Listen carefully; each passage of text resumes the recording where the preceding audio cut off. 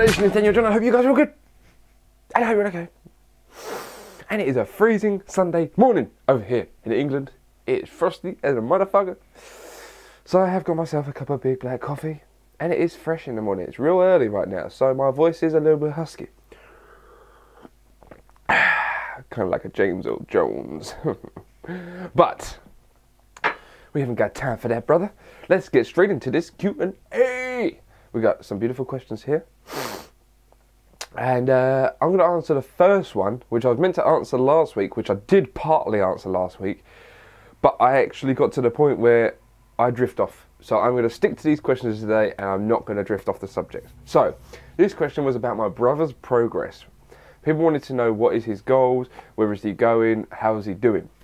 So I'm going to give you a brief overview, but I'd rather my brother did a separate video, but he's at the gym at the moment, making some real sexual Tyrannosaurus results, or gains, or whatever you want to call it. But my brother's progress, so far he's lost in stone, I think, for nearly 3.5 stone. Well, there's 14 pounds to a stone, so that's 28, 32, is that correct? Yeah, 32, 42, about nearly 48, 50 pounds in weight he's lost already, so he's doing extremely well. He looks good for it, because he's a big guy. He's 6'3", 6'4", and he was 290 or 285 pounds when he started, so he's looking good at the moment. His shoulders are big beveled, his chest is beveled, his arms are looking solid, because he's always been a big dude and he's a very strong person, so he's looking good for what he's got. Where is he heading? He wants to continue to get leaner, to strip away that body fat. Although he's happy as how he looks at the moment, it's always a journey that we're progressing on, so he's going to lose more body fat. And because he's new to working out, he's still going to make those results that come drastically when you start working out, because, you know, people either hate the word, but noob gains, I hate that fucking word, but yeah, so he's still going to make those results very quickly, but he's doing extremely well, and yeah, so far so good. Where is he heading? Yeah, pretty much what I just said, sorry about that. So right, first question for the next Q&A. Do you have any big things coming for DanielJon?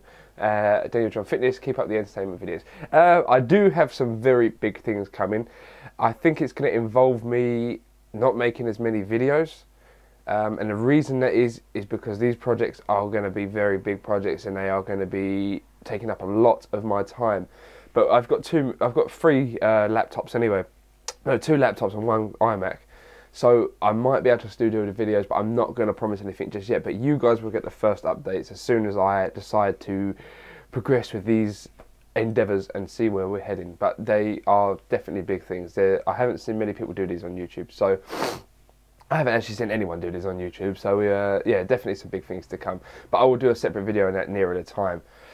I have a question for the Q&A. This time it's serious, sounds like my last one. Do you think people should work out just for aesthetics and no function? No, I do not think people should just work out just for aesthetics, because I think when people look up to, they call these aesthetic people, I'm not going to name any, but you guys know that people on YouTube or people you see in magazines and you think, wow, I want to aspire to be like that one day. That person's not new to the gym.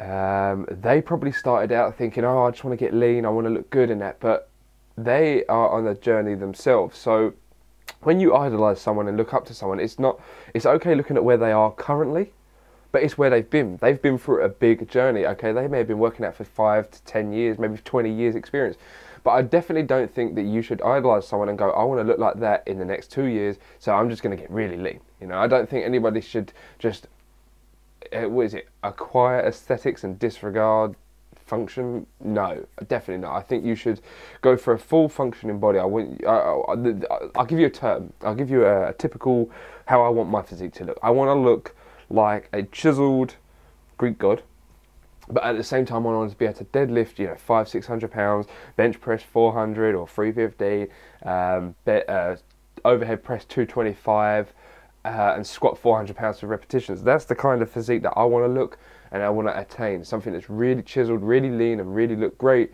But at the same time, in the gym, you just fuck shit up. And when you walk down the beach, everyone's just like, wow, you know, like, although I don't care what people think, but I just want people to be able to approach me at the same time and go, you know what, could you give me some tips? Kind of like that. So I definitely don't think you should just go for aesthetics rather than function, because at the end of the day, you're going to end up in a bad place. You know, you're going to end up hurt or something because you're just going to be like, oh yeah, and then fuck everything else.